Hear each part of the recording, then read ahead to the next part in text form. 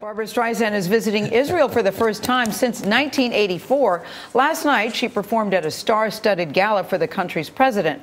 But for the first time, her singing might be overshadowed by her opinion. Charlie D'Agata shows us why she spoke out for women's rights.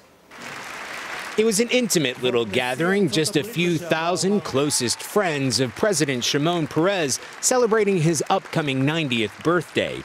A-list celebrity kind of friends like Robert De Niro, Sharon Stone, and Bill Clinton, who couldn't resist a little poke at the president's advanced age.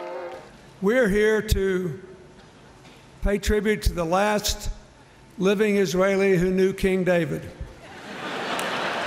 Barbra Streisand performed an emotional rendition of a Hebrew prayer.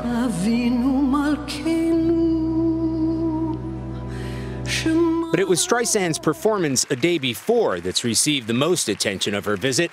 While receiving an honorary degree from Hebrew University, the singer touched on one of the touchiest issues in Israel.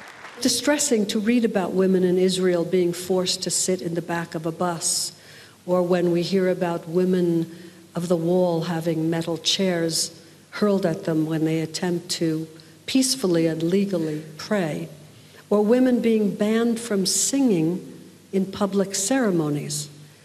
But I'm also pleased to read that things are changing here. Repairs are slowly being made, and that's very good.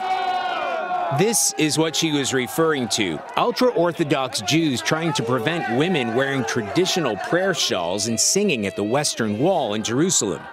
The Women of the Wall group campaigned for 25 years to pray on equal terms with men, and in April, a Jerusalem court backed this right. This morning, we spoke with Anat Saragusti, a women's rights activist in Tel Aviv. Barbra Streisand's comment echoes all over Israel. Streisand, who arrived in Israel Sunday as only a superstar can, will be performing a couple of concerts while in the country. That famous voice commands attention on stage and now off it, too.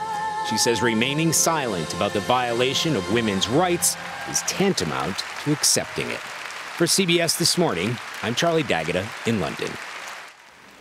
Extraordinary to see that. She always speaks up wherever she goes. She's uniquely herself wherever she is. Quite a gathering for Shimon Peres' 90th birthday. 90th birthday. Yeah.